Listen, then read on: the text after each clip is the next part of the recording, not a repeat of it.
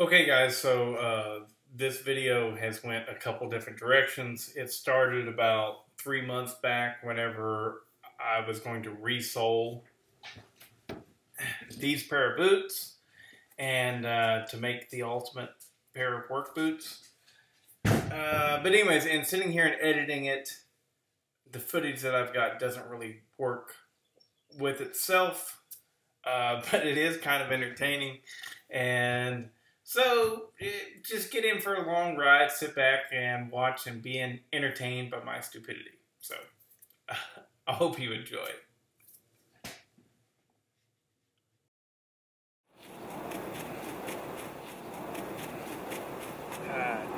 There gotta be a better way than this.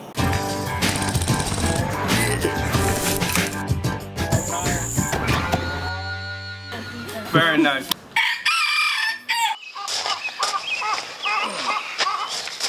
Okay guys, welcome back to Educating the Modern. Thanks for watching. In this episode we're going to do a little bit about boots. Okay, first up I gotta explain to you guys that I love boots. I think it's called that little monkey in Dora the Explorer. I love my boots, yeah, my boots and me.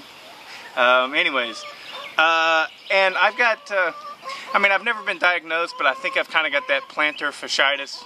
My feet hurt really bad if I don't have good shoes. Anyways, so I got sold on Red Wings a long time ago because of their full leather footbed inside there. It molds to your foot, and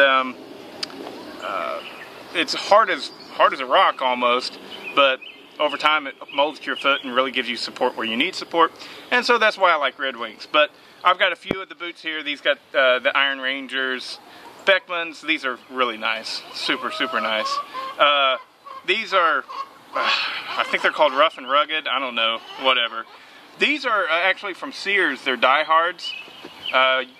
Go on Father's Day or around Christmas or something like that, they'll run sales and you can get these half off and they're like 50 bucks. So great deal, good boots. And these are gravel gear I got from Northern Tool, and honestly they're pretty good too. They're just sloppy work boots for me, and they're pretty good.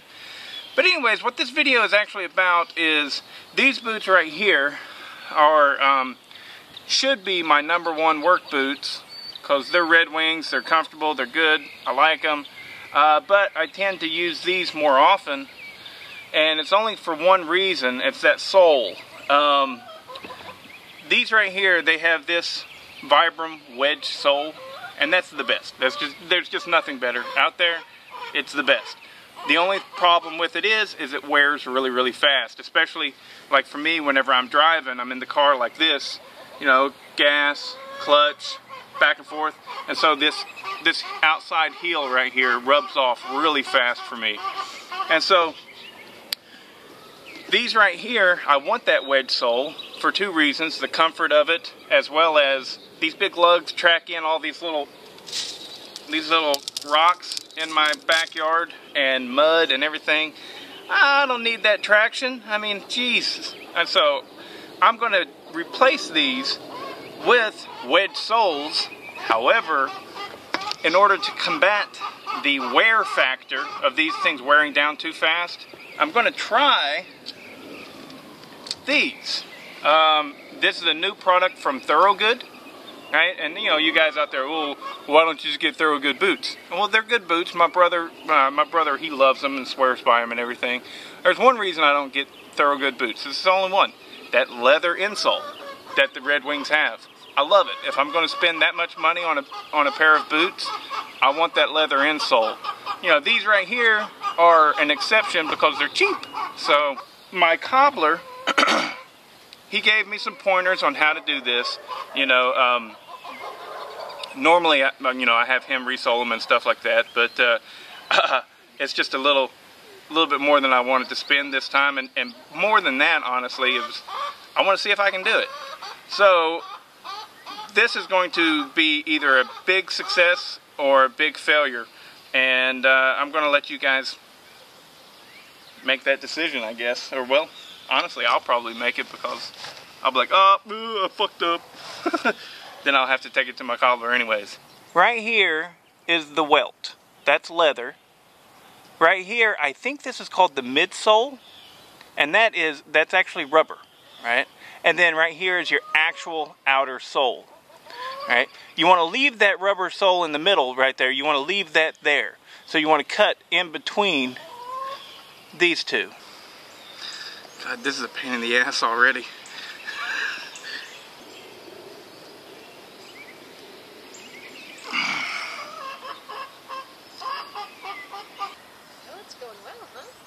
No.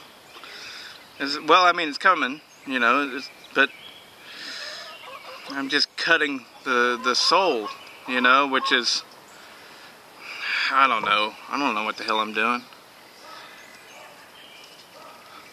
It seems like it would peel off, but I don't think it's going to at all. I don't think it's going to peel off, not one bit. Got to cut every inch of it. I'm already starting to go, maybe it was worth the money. You know, I mean, I've gotten not even an inch.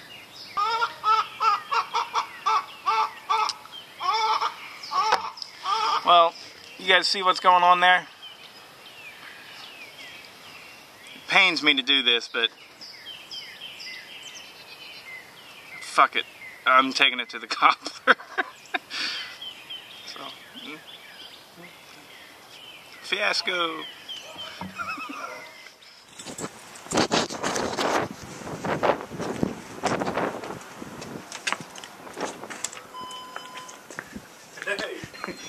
You can take it. What? What happened? Too hard.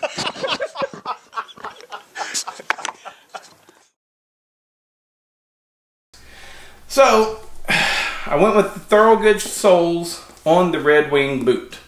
Right. Another thing that I did with the Red Wing boot was these right here are not from Red Wing.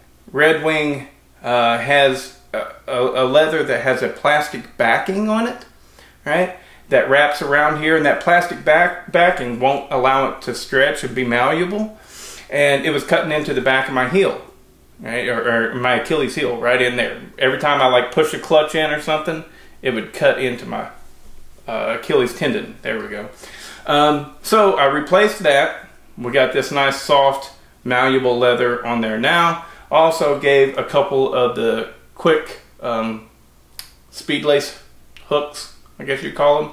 A couple of those on there. And other than that, that's it, you know. I got the Thorogood soles. It's really nice and soft. And now I've been using these now for about a month since I got them back from the cobbler. Which, funny story, I got the soles and I was like, I'm Bodie. I can do this. I'm gonna just tear those soles off myself and actually put the new soles on myself. That way, you know, I just wanted the experience of trying to do it. But sitting there with it between my legs and working with a pocket knife trying to cut off the old sole, it was just so worth it to take it to my cobbler. And me and him had talked this out previously, and he had told me what to do and stuff. Whenever I brought it back in, the asshole was just laughing at me like crazy. But so the point is use your cobbler.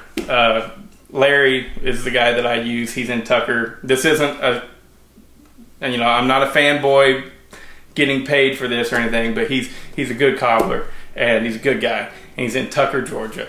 I think it's called.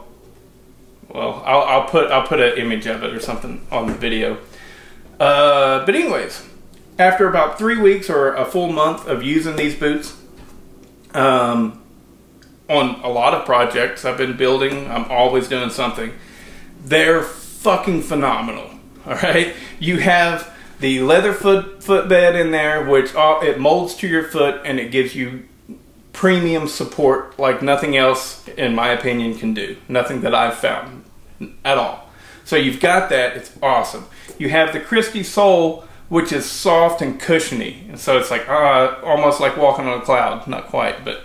And then at the same time, you have the outer rubber sole that is offering superior abrasion resistance. So Now you know that I love boots. You also know what I know about boots that make them high quality, which is that leather footbed and the crepe sole. And you know how I created what I would consider the absolute highest of the high, best general purpose boot ever. Now, if you want to replicate this boot, which why wouldn't you? It's great. Watch out, because it's a hell of a lot of money to do this. It doesn't happen cheap. The boots themselves, I was stoked because I got them for I think $189 on eBay or Amazon or something like that. And you go, God damn, that's a lot of money to be spent on a pair of boots. Yes, it is. But my feet thank me every time I wear these and not something shitty. So you can just roughly say it's $200 just for the boots. For these eyelets right here, which I think are necessary because without them you would have to unhook it every time you took it on and off. You've got to come out of that one eyelet.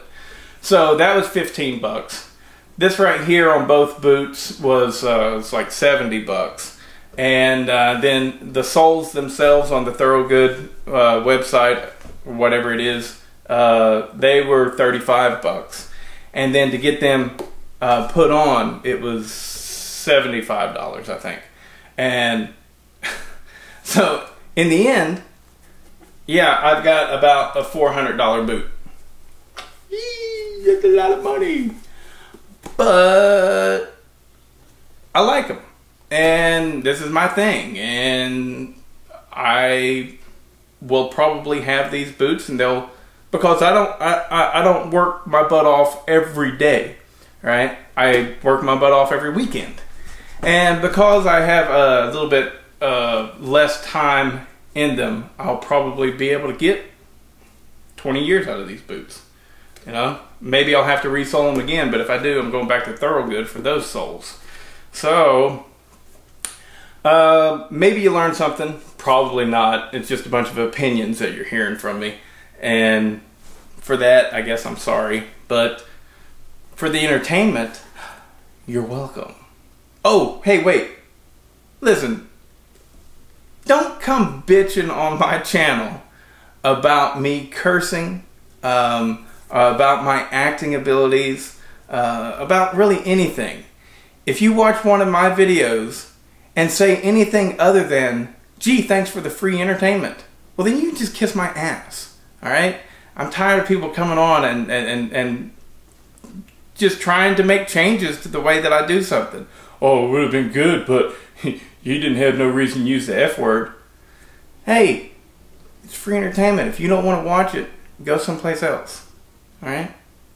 But seeing as how you're still here, obviously you wanted to watch it. Later.